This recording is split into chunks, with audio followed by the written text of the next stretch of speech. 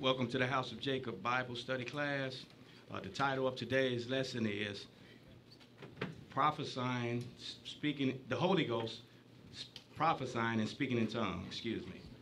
Teaching today's lesson is Brother Martin. I'm your reader, Dwayne. Now I turn it over to Brother Martin. I'd like to thank you, Brother Dwayne, for the introduction. Now I'd like to say good afternoon to all the sisters and brothers here at the House of Jacob, and welcome to any visitors we may have.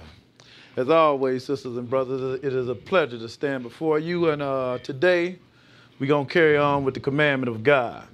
Today we're going to, I pretty much try to deal with lessons that I haven't heard in a while, and I know the speaking in tongues hadn't been done in a couple of years, so I decided to deal with this. In fact, like the brother said, the title of today's lesson is The Holy Spirit, Prophesying and Speaking in Tongues. And the reason I chose this lesson is when you talk to certain individuals, some people might say that if you do not speak in tongues, you do not have the Holy Spirit. We're going to find out that is simply not true, sisters and brothers. It is not. You know, the Spirit of God, it dwells in all of us if we are keeping His word. And speaking in tongues is just a gift. And because there are many gifts with this body of Christ, many gifts. And we're going to read some of them. But without further ado, we just going to go straight to the scriptures. We're going to deal with this when they first, because some churches, they are set up on speaking in tongues. Because if you do not speak in tongues, you can't go to their church. They think something wrong with you. So you got to say something. But we're going to find out what these tongues really are. We're going to go to Acts, the 2nd chapter, where they get speaking in tongues from. Acts, the 2nd chapter. I always read this, but it's so ironic. They'll read the part where you got to keep tongue. They say you have to keep tongue, but they don't pay no attention to what day they doing. That's right, brother. The same people that say you have to speak in tongues to get the Holy Ghost is the same people that say you don't have to keep the day of Pentecost. Well, if you got the Holy Ghost in you, you ought to know that you have to keep the Pentecost. Yes, sir. Because that is the commandment of God. That is one is high and holy days that He command all people to keep, because that day represents something. But we are not dealing with the day of Pentecost. We're just dealing with what happened on the day of Pentecost. Go to Acts 2, and we're going to pick it up at verse 1. Acts 2, and we're going to pick it up at verse 1. When you get up over there, Dwayne, go ahead and read. And when the day of Pentecost was fully come, they were all with one accord in one place. You mean to tell me they wasn't in the upper room? No, sir.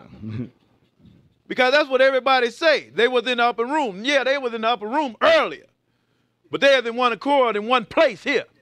Go ahead and read. And suddenly there came a sound from heaven as of a rushing mighty wind, and it filled all the house where they were sitting. And now all of a sudden it's on the day of Pentecost. They're in one place on one accord, and then you had this wind rushing in where they was at. Go ahead and read. And there appeared unto them cloven tongues like as of fire, and it sat upon each of them. And then you get them fiery tongues fall on the ones that was sitting in that one place. Go ahead and read. And they were all filled with the Holy Ghost, and began to speak with other tongues, as the Spirit gave them utterance. So now they was filled with this Holy Ghost, and then they started to speak in tongues as the Spirit gave them utterance.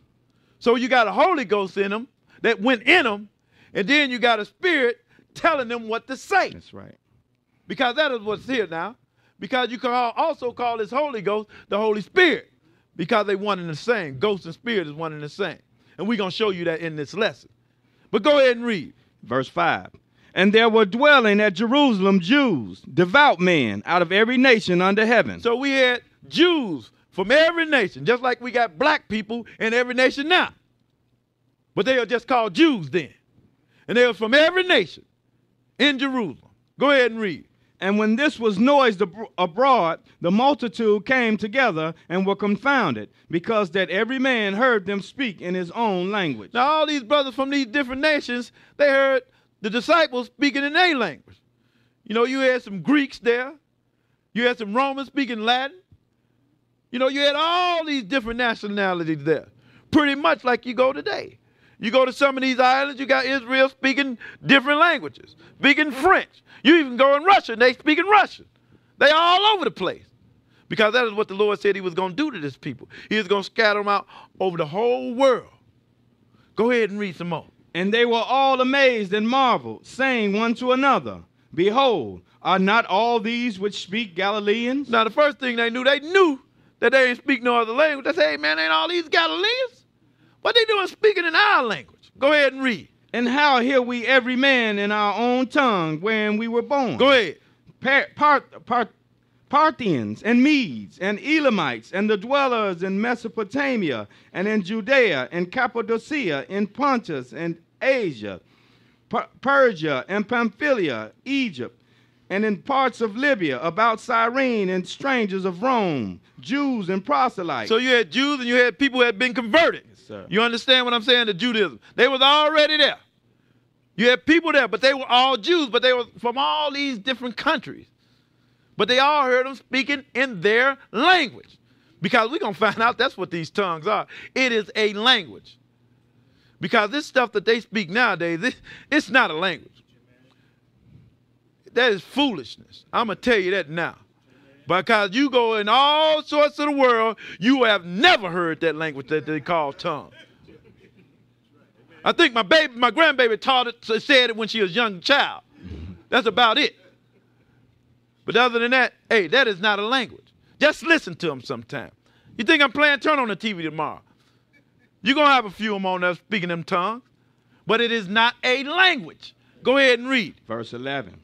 Cretes and Arabians, we do hear them speak in our own tongues the wonderful works of God. So they was telling them the works of God. Yes, go ahead and read. And they were all amazed and were in doubt, saying one to another, What meaneth this? Because they didn't believe it.